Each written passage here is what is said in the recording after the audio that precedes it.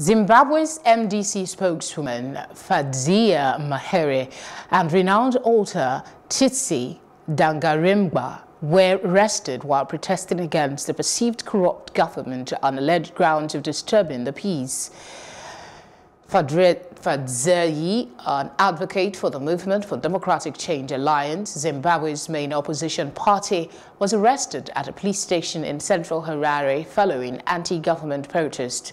6 other people, including prominent author Tsitsi, were arrested on Friday as hundreds of police officers sought to put an end to the protest.